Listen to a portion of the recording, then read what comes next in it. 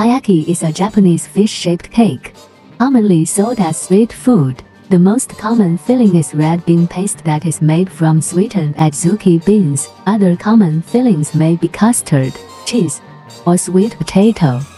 It is said that the seller in Tokyo decided to try to make the cake in the shape of a fish, because Tai fish is a symbol of luck.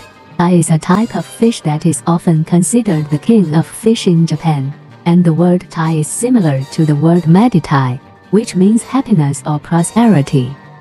Japanese fish ice cream is called Taiyaki isu. In other words, it is a taiyaki filled with ice cream that is very popular among young people.